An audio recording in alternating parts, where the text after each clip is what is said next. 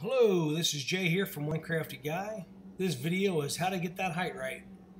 This video is intended to demonstrate on how to engrave objects that are slightly thicker than 17 millimeters, which is the standard thickness height of putting an object on top of the honeycomb. So if you're doing something thicker than 17, you'll need to remove the honeycomb.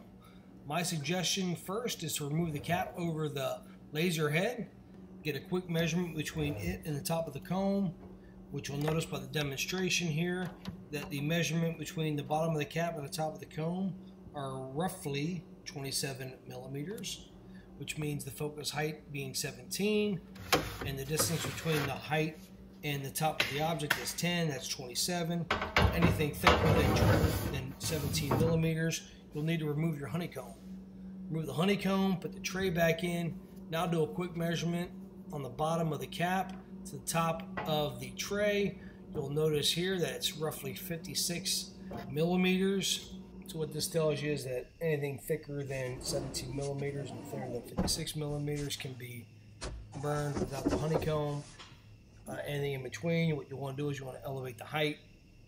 Your target is 10 millimeters between the bottom of the cap to the top of your object. So here we're measuring the bottom of the cap to the top of the object. It measures to be about 18 millimeters. So the first thing we want to do is we want to go ahead and adjust our focus height by dropping the laser down 8 millimeters. So in light burn, we'll go over to move. We'll adjust the distance 8 millimeters. Change it from 10 to 8. We'll go ahead and lower it down. Here you'll see the Z-axis or the laser head lowered down by 8 millimeters. Now we'll go ahead and we're ready to cut.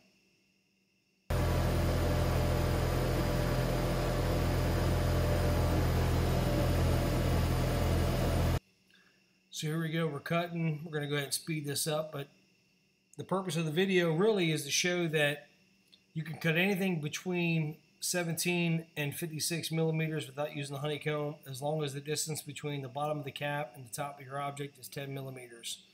So adjust your height accordingly, and happy cutting.